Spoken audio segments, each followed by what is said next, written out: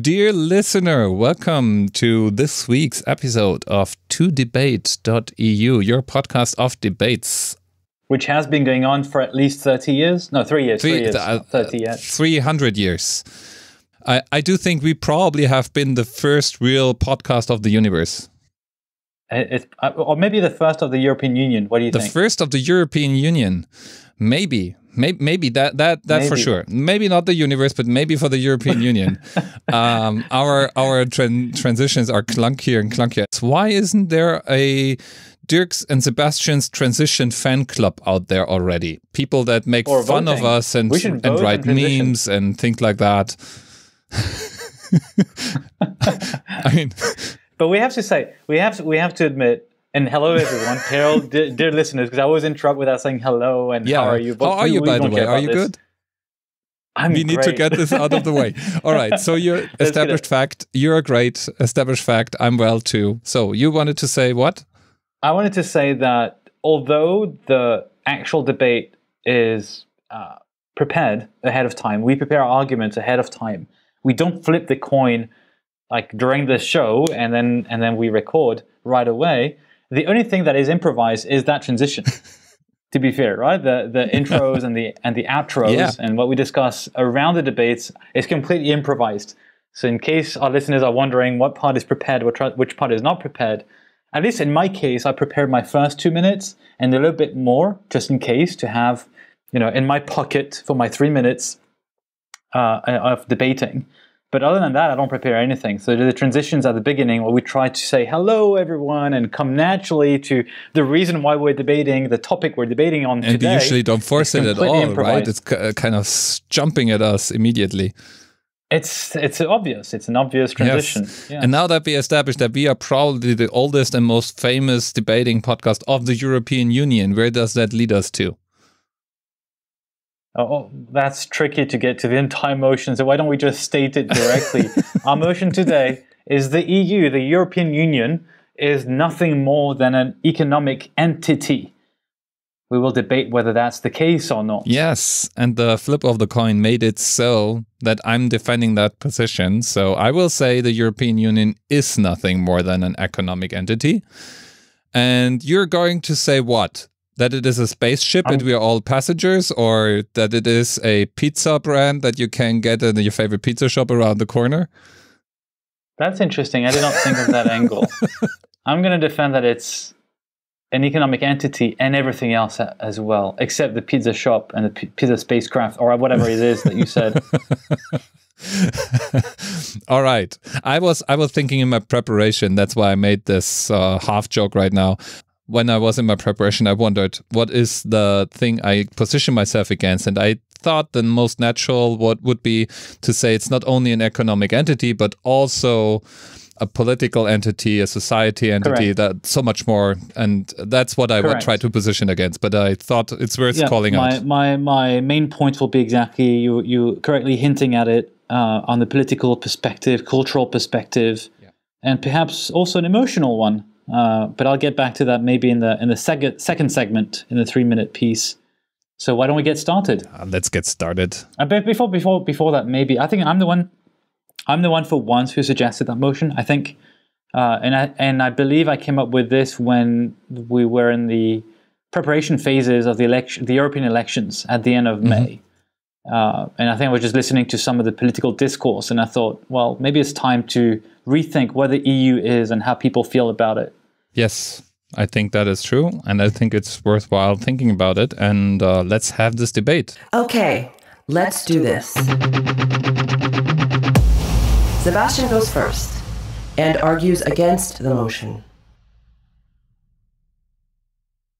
Ich bin ein Berliner. This is what Kennedy said when he visited Berlin in the 60s. And it was aimed, among other things, against the Soviets to show that there would be unity among the Western European countries. And my point here is to say and to remind people that the European Union starts in the aftermath of the Second World War.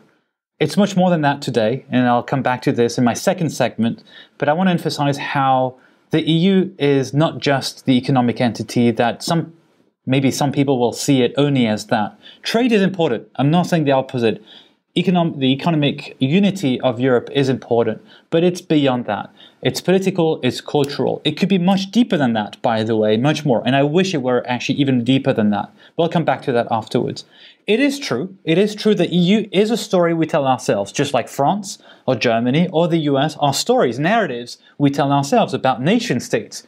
But it is a story that is very much alive. For instance, at the end of May, people showed up in higher numbers to vote at our latest European elections than they did before, at the previous elections. Brexit, however unfortunate an example it is another example of European unity on a political level. The UK wanted to have it its way. All the other European states within the EU banded together and say, no, this is the rules of the EU. And just to remind again what I had reminded at the beginning, it was created as a union after the Second World War. And from the get-go, it was this political movement, a political union. And in these days, these current days of increasing nationalism, it's maybe worth remembering that bringing that political unity to the fore allowed to bring half a century of peace, stability, and prosperity. This is what the European Union proclaims, and this is what I feel has happened. We've had additional rights thanks to the European Union, which goes beyond the economy, such as abolishing the death penalty across all member states, protecting consumers in very different levels. And this is all the notion of having this supranational level, this overall nation state that supersedes national sovereignties. Education-wise, you had the Erasmus program, which has allowed 3 million students to go across Europe and learn more from other cultures within the EU and slightly beyond. And culturally, you have more grants and additional networks to support arts and cinema and heritage days and the capital of culture that happens every year and that probably everyone has heard of. So the EU is an evolving entity, I'll get back to that, but clearly is much beyond just an economic entity. And now on to Dirk. Let's hear his argument. Let me start by asking you a question, dear listener. Yes, I mean you, dear listener. Ask it to yourself in your head. Who is the head of state of the EU? If you don't know, then you're in good company, and the reason is simple. There is none, because the EU isn't a state. Now, what else then would turn the EU more into than just an economic entity? Let's think about this for a moment. How about a European constitution? Yeah, sorry, we don't have that. A European army? Well, would be nice. We don't have that either. A European legislation, that's the thing that is more than just an economic entity, right? Yeah, no, kind of. Despite everything you may have heard, the EU cannot pass laws. The EU can pass regulations, and the member states pass laws that may or may not follow these regulations, and some of these regulations are actually not binding either. So, no. How about a federal system? All European member states acting as one in a key issue. You heard an example in Sebastian's piece of that. Actually, as many examples as you may come up with, Sebastian, there are like twice as many where the contrary seem to be true. We are not really capable right now to have a joint common theme how to protect our borders. We cannot make up our mind how to help Iran. If EU would act as one complete entity, then we could be a counterbalance to how the US right now deals with Iran. Despite most of the member states disagreeing with the US policy, we cannot come up with a joint solution to that problem. So I would say most of these things are not working. So what is working then? Right, the EU is distributing money between member states. Most of them share the same currency. We are a shared trade zone, and we allow goods and workers to travel freely in the EU. If this is not a clear focus on economy, then I wonder what is. Now it's Sebastian's turn. Let's hear his rebuttal. So one thing we're not debating about is whether the EU satisfies the condition of being a sovereign state in itself. What we're debating about is whether it's just this trade economic entity, and that's why we chose this word entity to avoid defining whether it's a state or not. Regardless of that, if we look at the aspect of a constitution, let's say this political unity around fundamental rights, we do have a charter. It's not called a constitution, it's called a Charter of Fundamental Rights. And I insisted on the specific element of that charter, which has been ratified by every member of the European Union, and that's the death penalty. Now, it may seem obvious for European citizens, but the reason I bring this one up is because the death penalty is not abolished in the US, which is another great superpower or democracy, whatever you want to call it. It's just to illustrate the difference in philosophy, in politics that you have between two major entities, the US, the United States, and the European Union, right? And this is not nothing. It's not a given. In fact, when France abolished the death penalty in 1981, and probably today, still, I don't know, but the opinion polls were against abolishing the death penalty, which shows the strength, the power of a union of political forces which go beyond purely a monetary union. You mentioned something else about, which implied that the European Union is not perfect. I agree. It's not perfect. There's a lot of criticism, left, right, and center. And this is why I hinted at what I said at the end of my 2-minute piece. The EU is an evolving entity. It is not set in stone. It's evolving with time. It's evolving with new members joining in. It takes multiple shapes, it takes multiple forms, and this European identity, which is beyond trade, has been redefined with each successive enlargement. So it is true that with Eastern European countries coming in, the EU, it seems like we're not really a civilization threatened by totalitarian regimes like it was in the past with the Cold War, right? And this is why maybe the Western European countries seem to be a bit confused. What is the EU today?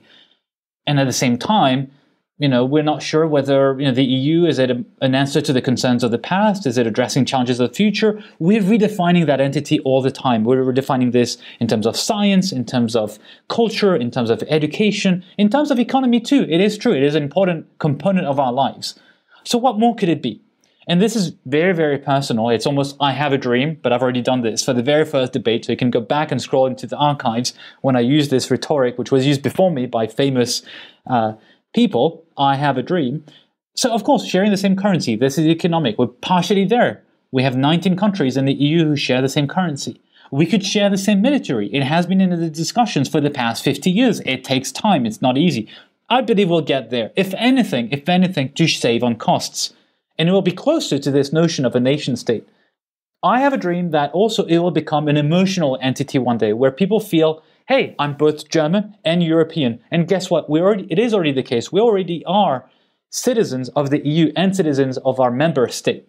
But I would like people to feel emotionally connected. And I believe we'll get there one day because I think the youth will get it more than maybe our older generations, which may be more stuck in the past. That's my hope, that's my dream, and I think that's the evolution of the EU. Now, it's Dirk's turn. Let's hear it. So here's the thing. Most of the stuff that you hold high in your description of the EU has nothing to do with the EU per se. Let's pick the death penalty issue. Except for Belarus, all European countries abolished the death penalty. All European countries, including those that are not member states of the EU. You live in Switzerland right now. I don't think Switzerland has the death penalty on their books, but they are not in the EU. Neither is Liechtenstein, for instance.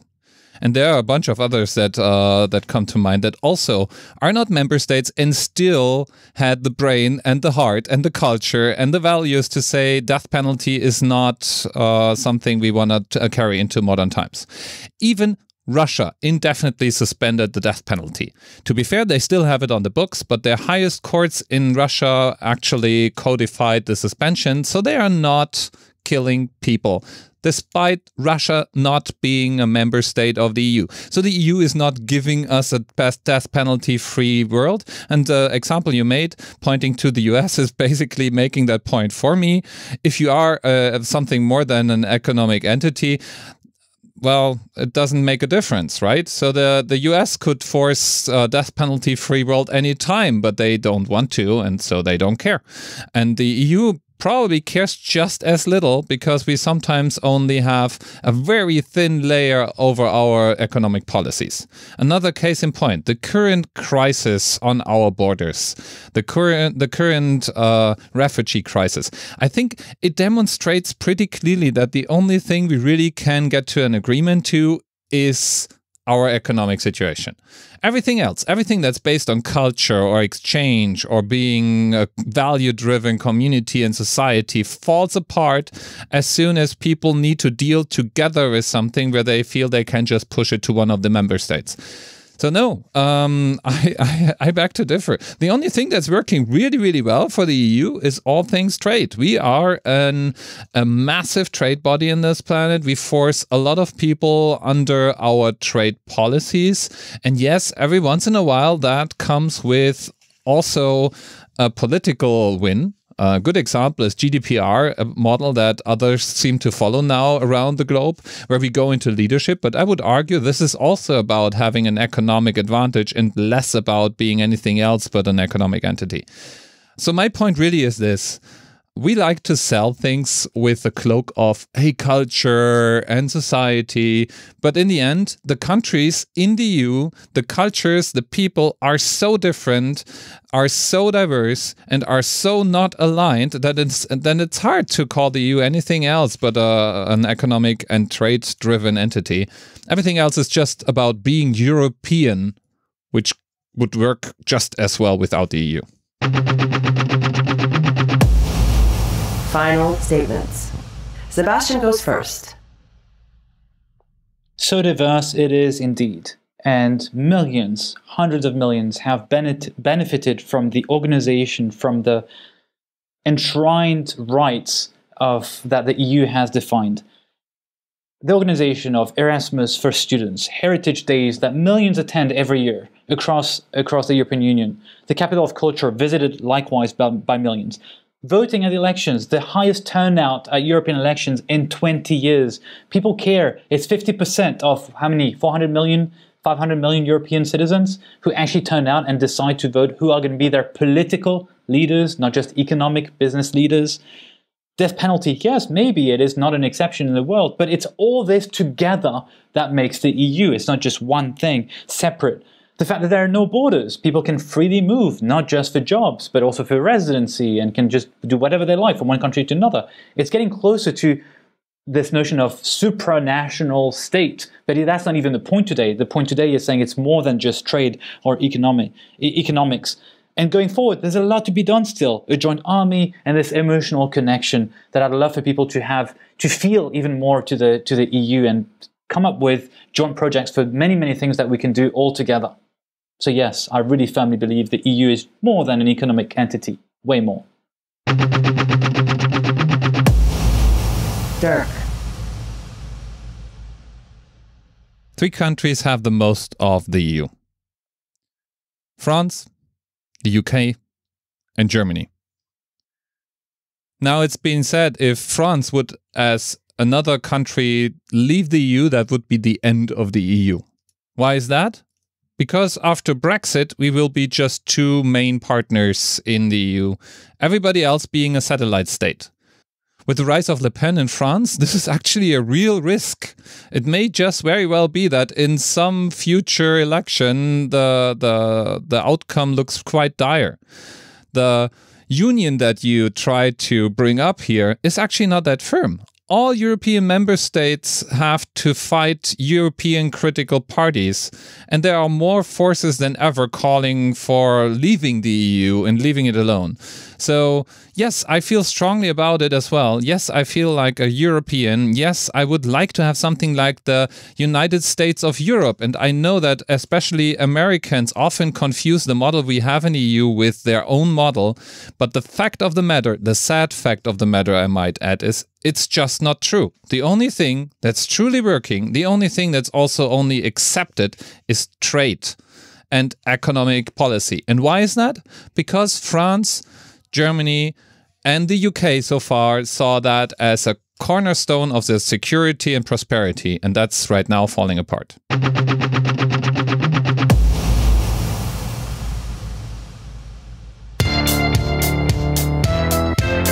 That was my final statement, right? That was your final statement, correct. And you had your final statement as well. So we are done with today's debate. We're done.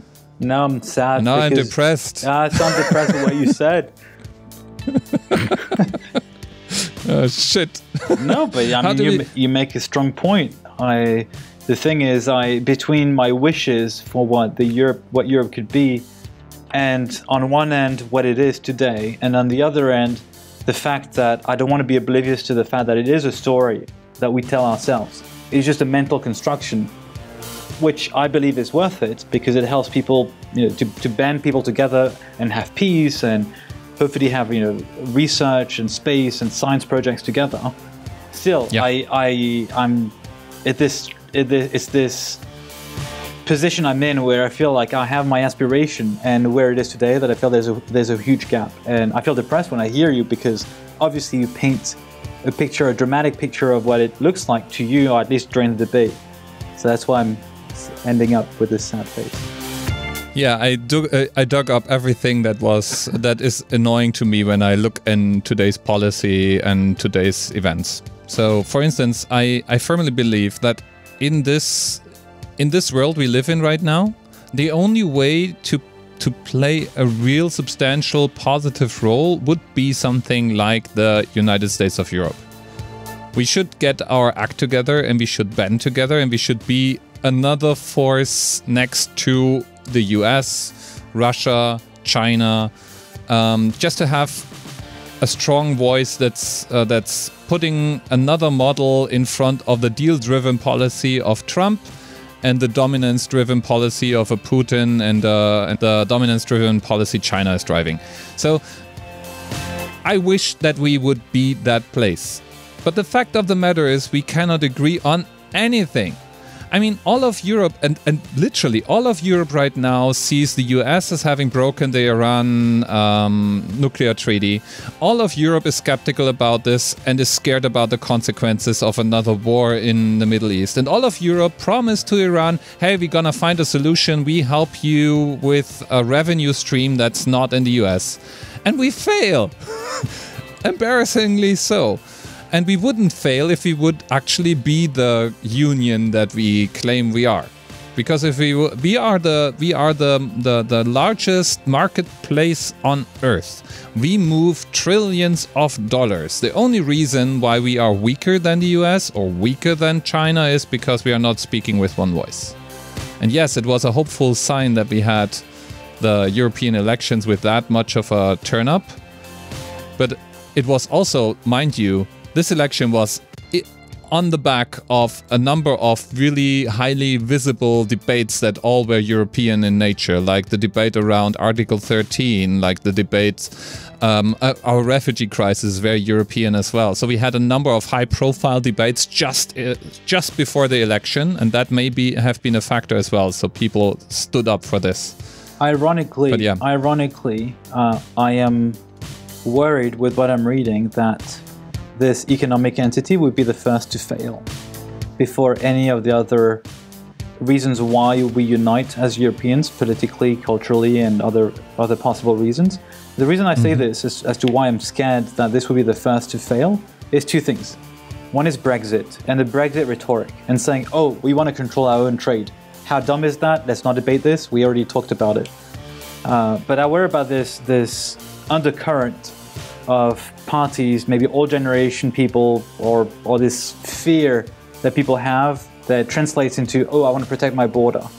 And the second thing is all the lies from some countries, like Italy, like Greece, in some cases to join the euro, which they should not have if the accounting was honest back then. And the second thing is the debt that they have accumulated. So there are concerns that the euro could disappear as a result. Right, or that the economic stability of the EU is actually not that strong. I'm not a banker. I don't know the details. Just read, and this is just my interpretation with layman terms. But I am concerned this could be the first to fail, and then if that fails, the rest hopefully still stick around. And look, and the reason I say this is look at the reaction of foreigners living in the UK. I think most people don't really care or understand rather what it means in terms of trade. Businesses care. But as an individual, you care about being able to live in the UK. the no border aspect, right? Like, I don't want to have a problem with a visa. And that's the political unity, right? So I think people care a bit more about this aspect because it's very tangible for them. Now, of course, if you have to pay more, a pricier amount for the same goods, you're going to feel it too because of customs and whatever. But this is why I'm actually a bit worried, ironically, that even though it seems the strongest right now, the economic entity, it feels also to be strong on weak pillars, on how do you say, on legs of clay? I don't know what this expression in English, where you have very, very weak footing. Very true. Also, we haven't done ourselves a service in the past, so I think most people in the course of the global currency crisis, the global economic crisis, knew that we attempted or still attempt to bail out Greece and make sure that Greece is not completely going down. And what most people have in their mind is that we are basically paying their debt, right? In fact, if we only, then this crisis would be over by now. This is the sad truth is that we basically gave Greece other credits, and we stood up for those credits, but no one actually drew a line and said, okay, Greece, we take off half your debt and make sure that the following policies are followed. Instead, Germany, France, and yes, the UK is making money out of the crisis in Greece.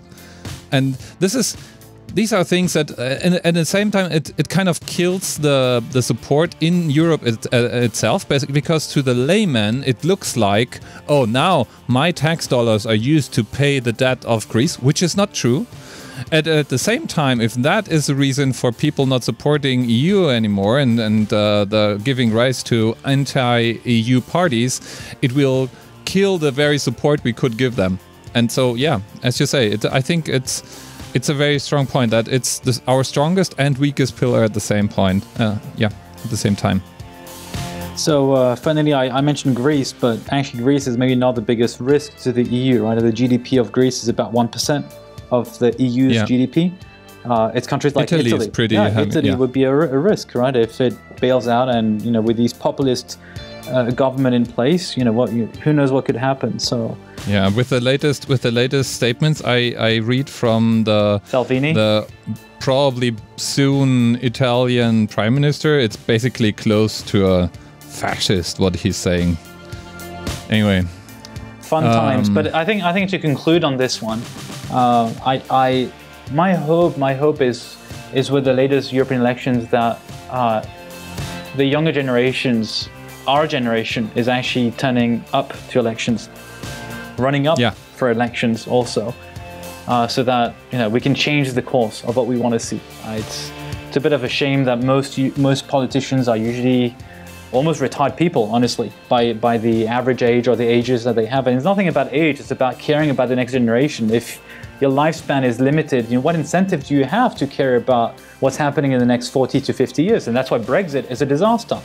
Because when you look at the age pyramid, well, the youth did not vote for Brexit, but they're going to suffer the consequences, good or bad. So I remain optimistic. I hope that there's going to be an increased interest in the European Union, and that the youth or the younger generations now, our generation, and some of us will come to power in these instances at the European level, will hopefully shape things in a good way. I want to remain optimistic. I agree. Now, this was today's debate. Let us know what you think, whether Sebastian's arguments convinced you or mine. If you think, like Sebastian, the European Union is so much more than just an economic entity, it's a thumbs down you're gonna click. And if you think Dirk was right, it is just an economic entity, then thumbs up. We still keep a close eye on our dashboard, and this is how you can give us easygoing feedback. But if you feel strongly about arguments we've made, or if you feel like we left out arguments, or you want to share an opinion, please do that as well. mail@todebate.eu, or wherever you want to get in touch with us. We are pretty much everywhere. Just look for To Debate. Feedback is a gift. Feedback is a gift. And thank you, Sebastian. Thank you to you. Talk soon. Bye. Bye-bye.